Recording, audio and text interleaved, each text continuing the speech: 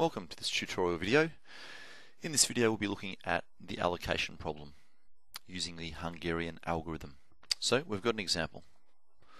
All allocation problems are simply trying to find the best combination of people to tasks in the minimum time available. So I have a range of 4 people and 4 tasks here. And the information we have is that Amy can do task P in 17 minutes. Amy can do task Q in 24, Amy can complete task R in 42, and Amy can complete task S in 21, and so forth for Beth, Kate and Dana. So first of all, the first step in trying to perform a Hungarian algorithm or an allocation problem is to complete a row reduction. And as the name suggests, we want to reduce each row. So first of all, identify the smallest number in each row. So on Amy's row, the numbers are 17, 24, 42 and 21, and 17 clearly is the smallest number. In Beth's, 18 is the smallest number, in Kate's, 14 is the smallest number, and Dana's, 11 is the smallest number. So we subtract the smallest number in each row from every element in that row. So 17 takes 17, 24 takes 17, 42 takes 17, 21 takes 17, and for Beth we're minusing 18, subtracting 18 from every element. Kate subtracting 14 as it was the lowest row number, and Dana subtracting 11. Okay, and that clearly introduces zeros in each one of those rows because we've subtracted the smallest number from each row. Now we've completed our row reduction. We now want to check and see how we got an allocation, a correct allocation. Now this seems a little bit abstract, but all you need to do is look at what's the minimum number of either vertical lines or horizontal lines we need to use to cover up all the zeros. So in this case I can use one vertical line on task P and one vertical line on task Q, and I've covered all the zeros. So this is not an optimal allocation. An optimal allocation is whereby it takes 4 lines to cover up the 4 zeros. Here I can cover it with 1, 2 vertical. We haven't achieved an optimal allocation. So we've done our row reduction, we've attempted allocation, been unsuccessful. The next step is to perform a column reduction with the numbers that remain. So now we have the numbers in column of task P, task Q, task R and task S. And again we're identifying the smallest number. In this case 0 is in task P column, 0 in task Q, and 1 in column task R, and 2 in column task S. Again we subtract that number from every other number in the column. So for task P they're all just subtracted by 0. Task Q they subtract 0. Task R we're subtracting 1 because that's the smallest element in that particular column, and task S we're subtracting by 2.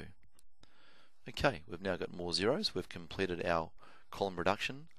Let's now try an allocation, and as you can see 1, 2 and 3 I can cover all the zeros with 3 lines, either be horizontal or vertical. In this case 2 vertical, 1 horizontal.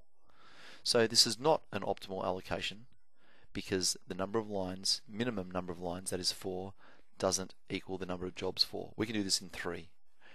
In order to have an allocation we need to take up 4 lines because there's 4 jobs. So we've tried a row reduction, a column reduction, and tried the attempted allocation after both unsuccessfully. The third step is to perform what we call the Hungarian algorithm. The Hungarian algorithm asks us to identify the smallest uncovered number. So in this case it's 1. We then subtract that number from every uncovered element. So the numbers remaining that haven't got these particular lines going through them. So 24 take 1, 16 take 1, 5 take 1, 2 take 1, 6 take 1, and 1 take 1. Okay, we've done that. Now, our next step is to deal with the covered numbers. We actually look at where there's an intersection. So number 7 here, there's an intersection of 2 lines, and 0, there's an intersection of 2 lines. So what we do is we add the minimum number to those intersection points. So the minimum number was 1 that was uncovered originally. So we add 1 to 7 and 1 to 0. That now changes those numbers to an 8 and a 1. Now that is the Hungarian algorithm. Let's try an allocation again, and this time it does require 1, 2, 3, and 4 lines, be them either vertical or horizontal, to cover all the zeros. So this is called an optimal allocation. The number of lines used is equal to the number of jobs, 4 lines for 4 jobs. So we've performed an allocation. We now need to go forward to the bipartite graph. Now the bipartite graph is used to allocate a job to a particular person. Only one job per person can be allocated. So let's have a look. Now Amy, we use the 0 to identify which jobs the person can be allocated. Amy only has 1 0, so she has to be allocated task P. So Amy can only do task P, so she's allocated task P. Remembering that each person must have one job. Kate only has 1 0, so she can only complete task Q. So Kate can only do task Q, so she's allocated task Q.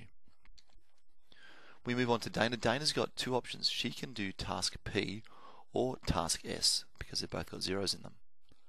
So Dana can do task P or task S.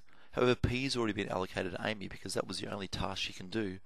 So as a result, Dana has to complete task S. She's been allocated task S, which means Beth is the only one left to do task R. Let's have a look. Beth, with our allocation technique, has got a 0 next to task R and task S, so she could do either of those tasks. So Beth could do R or S. However, Dana's already allocated S, so R is the only one remaining. So Beth is also the only one that can do task R, so she is allocated task R. So now we've completed our bipartite graph. Each person is allocated to one single task. The final job is to now calculate the overall time allocation. So we look at the fact, we go back to our original times.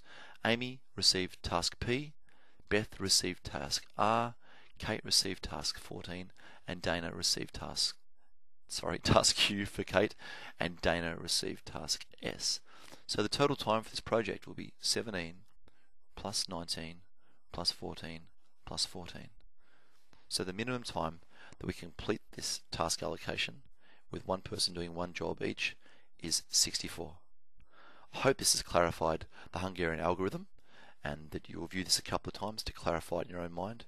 The process involves a row reduction, checking the allocation. If unsuccessful, a column reduction, checking the allocation. If still unsuccessful, a Hungarian algorithm and checking the allocation. Once we have an allocation, we progress to the job allocation of a bipartite, whereby each person and each task is listed, and we go through looking for the zeros and joining them together to find out which person will in fact be allocated which job. And finally, on this last screen, we work out the minimum time for the job completion. Thanks for viewing.